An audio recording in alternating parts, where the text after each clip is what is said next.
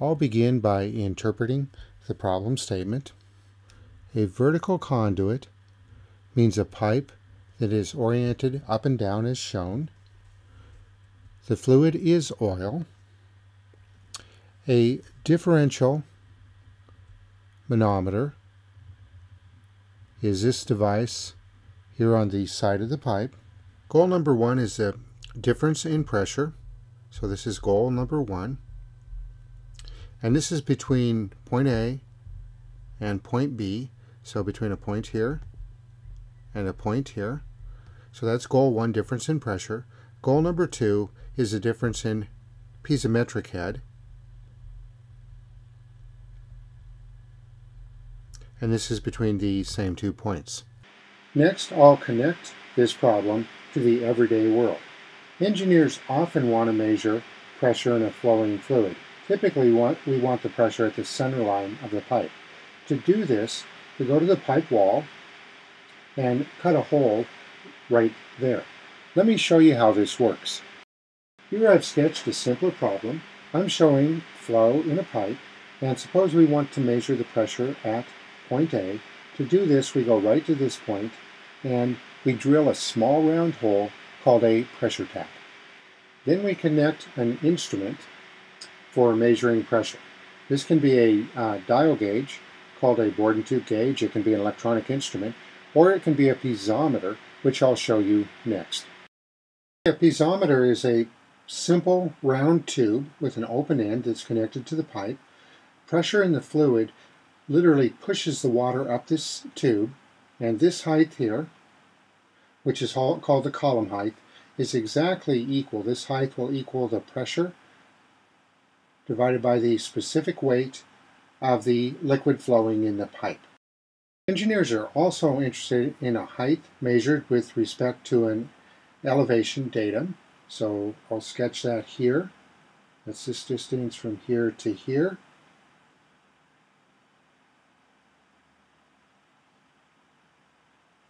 And this particular height is given the symbol h, and this height is called the piezometric head, and it's simply the sum of p over gamma plus z. So the sum of this term plus this term.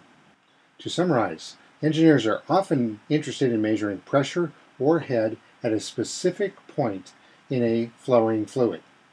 The next connection I want to build is the concept of differential pressure. In addition to measuring pressure at a specific point, engineers are often interested in measuring a pressure difference between 2 points. So this would be symbolized as delta P, and this symbol is called differential pressure, and it is defined as the pressure difference between 2 points in a flowing fluid. In this problem, the differential pressure is the pressure at A minus the pressure at B. To measure differential pressure, we drill 2 holes, 2 pressure taps, and put on an instrument capable of measuring differential pressure. And this is a differential manometer in this example. To document the situation, notice that I used 2 colors, yellow to distinguish the oil and gray to distinguish the mercury. Notice that I put down dimensions and converted these to feet because these are consistent units, and this makes my calculations easier. Lastly, I looked up the specific gravity of mercury. There's the value, and I found this value in table A.4 in the front of the book. I documented the problem goals like this. Notice the units here. This means pounds per square foot differential. And it's kind of uncommon to see this, but it's used sometimes in practice. So the 2 goals are the differential pressure and the difference in piezometric head. To find a solution path, I started with the manometer equation. This equation has 2 forms. I selected the differential head form because I'm interested in differential head and differential pressure.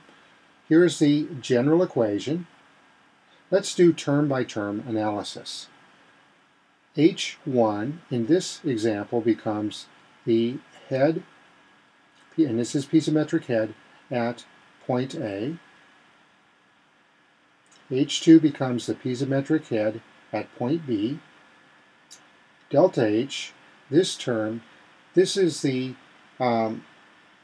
change in elevation of the manometer fluid, and so that's the 0.25 feet in the mercury. This term is the specific weight of fluid B over fluid A, and fluid B is the mercury in this case. So this and fluid A is the oil. So this is 13.55 divided by 0.95. Then I subtract 1. And looking at this equation, there's one of the problem goals, the difference in piezometric head. Everything on the right-hand side is known, so I can reach one of the problem goals. Okay, so we found out how to find this goal. Let's next find out how to find this goal. Here's what I did. I started with the definition of piezometric head because that contained my goal in it, which is pressure. Then I manipulated this equation to derive an equation for pressure. So pressure is equal to piezometric head minus elevation times specific weight. At point A, this becomes the pressure at A, the piezometric head at A, the elevation at A, and this is the specific weight of the oil. And I can develop a very similar equation for point B. And then if I take these two equations, subtract the pressure at B from the pressure at A, I get this equation.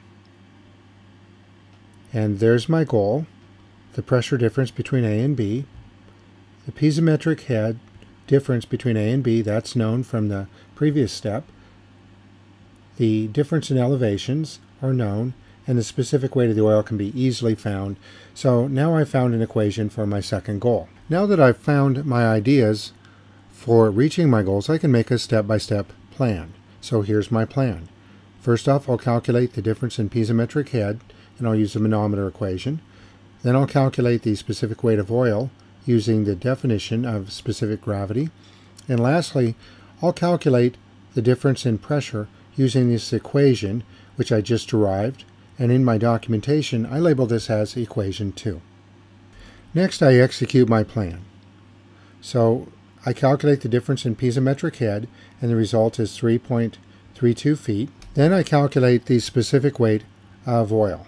I need to look up the specific weight of water at its reference temperature. And to do this, I go to table F6. And the value I get is right here. And here's the final value of the specific weight of oil. Step 3 of my plan is to apply equation 2 to calculate the pressure difference between A and B. The result is 108 pounds force per square foot, and this is a differential pressure. Review comment number 1. Two very common ideas, and by common I mean useful. In fluid mechanics, we often are interested in the difference in pressure between 2 points, the pressure at A minus the pressure at B. In fluid mechanics, we also very commonly use this concept called piezometric head, and when you see this, it's nothing more than the pressure over specific weight plus the elevation at a specific point. So review comment number 2. If I know pressure, I very easily can find piezometric head using this above equation. Similarly, if I know piezometric head, and that's shown by this arrow, I can find pressure again by using this equation. That's it. I hope you've enjoyed this video, and I hope you've found this useful. Thank you very much for listening.